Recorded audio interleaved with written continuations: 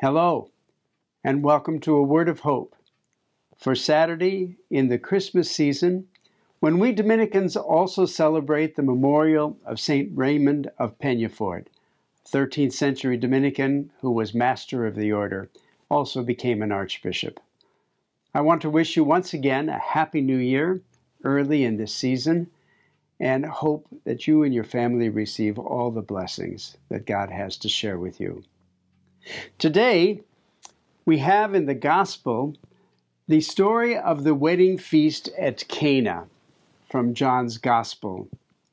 It is always used to highlight marriage, the blessing of marriage, the grace of marriage, the courage of marriage, the holiness and worthiness of love between people who commit themselves to one another for the rest of their lives.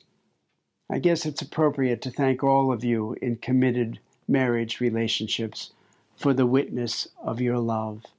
It is also a sign to the disciples of Jesus of his extraordinary connection to God and the extraordinary powers he demonstrates. The gospel is very familiar and contains so much. There was a wedding feast in Cana in Galilee. The mother of Jesus was there. Jesus and his disciples were also invited to attend. When the wine ran short, the mother of Jesus said to him, "They have no wine." And Jesus said to her, "Woman, how does your concern affect me? My hour has not yet come." His mother said to the servers, "Do whatever he tells you." And you know the story of the big 6 stone water jars that were turned miraculously into the best wine the hosts could have hoped for.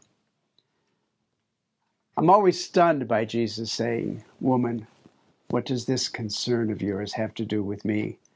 After I was ordained, I tried that on my mother. I assure you it did not go over well. There were many reasons why Jesus probably did not want to do this miracle just then. Probably because as his first sign, didn't want people going to him just because of the extraordinary miracles, instead of paying attention to his word and to his message of love and mercy and forgiveness. But he did it anyway. He did it out of love for his mother. He did it out of love for his hosts.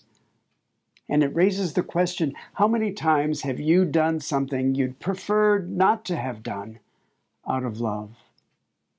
How many times do we all do that? Married people know exactly what I'm asking and what I'm talking about.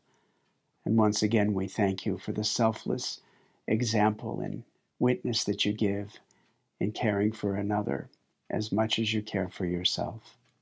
Today, I invite all of us to think about those who need to be tended to, even if it's uncomfortable for us. Let us pay attention to others today, and even when we'd rather not do something. In the name of Jesus Christ, let us do it. God bless you.